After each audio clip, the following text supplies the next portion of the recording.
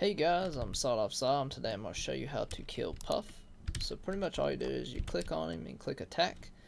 Now I probably wouldn't recommend killing him because he will eat contaminated air, and then he poops out slime, and then slime you put in the distillery to turn it into contaminated water, and then you take contaminated water to turn back into regular water, and then you create oxygen. So pretty much you might not want to kill that guy because of the whole circle of life type thingy. So what we're going to do is we're going to kill him first, and then when he dies, he's gone, and it's just a poof gone. And I think when you kill him you get a tiny bit of oxygen in the air, and that's it. So it may be better just to keep that little guy.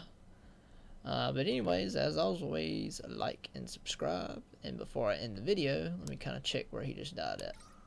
Yeah, so I don't know if he gave oxygen. I was probably just thinking that he may have contaminated the air because we killed him, but I guess not. Anyways, so that if you needed help on how to kill him or whatever, there you go.